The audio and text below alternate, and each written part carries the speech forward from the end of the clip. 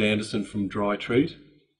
Today I want to talk about breathability, and I think the best way to talk about it is to do a demonstration.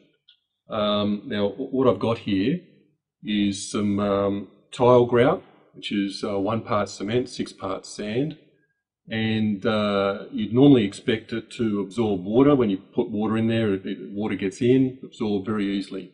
Now this particular grout cup has been treated by a dry treat impregnating sealer. Alright, so I'll just pour in some water, and as you can see, the water doesn't leak out of the grout cup. So what's happening?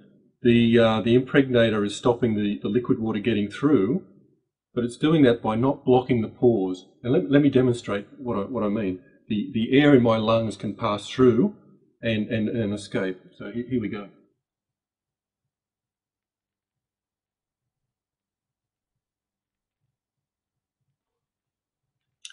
So what that means is that if you've got trapped moisture in a tile or in the grout, it can escape just through evaporation unhindered, and that's critical for any porous building material, because they all get wet. And that's not a problem as long as that water and the air that gets in there can escape at any time.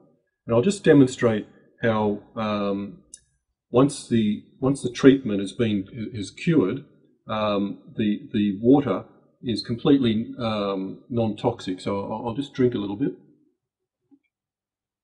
And you can't taste any sealer there, so it's become part of the material.